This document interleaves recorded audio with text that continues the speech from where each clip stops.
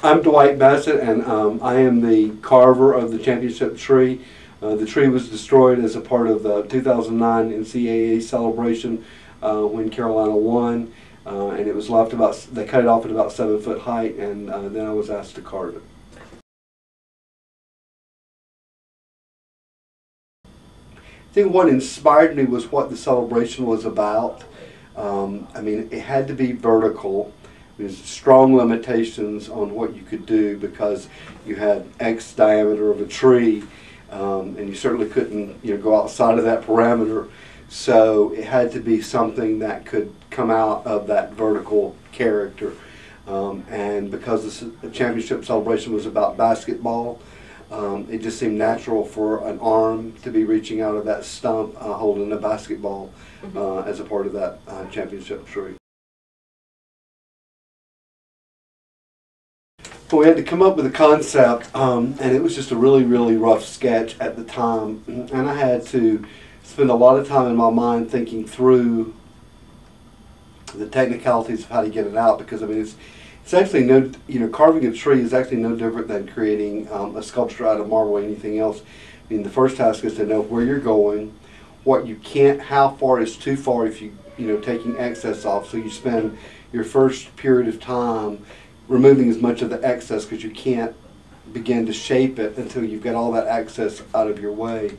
And so the first process was beginning to shape the top of the ball and then where the bottom of the ball would land, and then keeping just a solid core, a thinner core underneath the ball all the way down to the trunk, and then to take that and then begin to refine it into an arm and hand holding the ball. So for me, it was a matter of using power tools to get as much of the excess off. In other words, I used a Sawzall, electric Sawzall, had a portable generator, and that was the first tool I used to just simply cut chunks of material off of the tree so that we could begin to refine it into what it was going to become.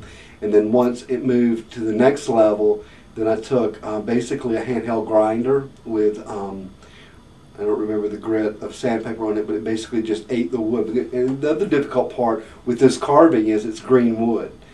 So, I mean, you can't go too far, and you've got to be careful because you're constantly either dulling your blade or ruining the sandpaper because of the moisture content in the wood. It's not like working with traditional wood, so I probably went through a dozen sanding discs, when I was beginning to refine down and create the shape. It has lasted far longer than I would have given it. My best guess was a year. We're over 2 years now.